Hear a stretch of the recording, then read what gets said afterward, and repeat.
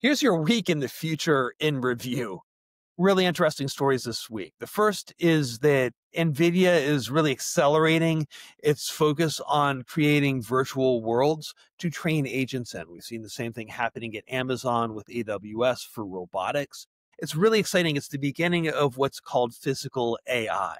The idea that robots are going to start to have intelligence that they learn from data in the real world.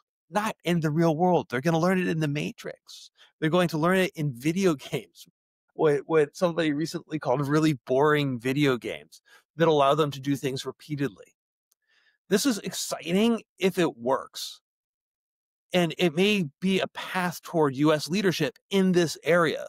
The challenge, the real challenge in this is that China has so much more manufacturing than the United States does.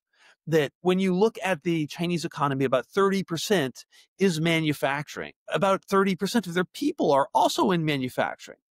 That's 2.5 times the size of the US workforce. It's larger than the entire population of the United States. All of those people, all of that work that they're doing is going to generate data. And so in terms of US-China competition on AI, the question is whether we can use synthetic data learned in video games, as effectively as we can use data in the real world. There's a couple of early indicators about what might be true here.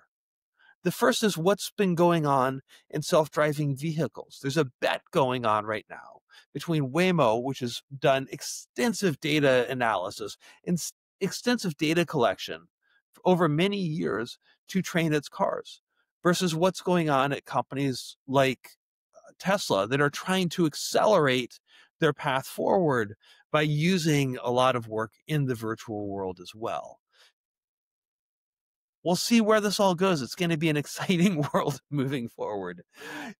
Billions of people, billions of robots, all working together, all at the same time.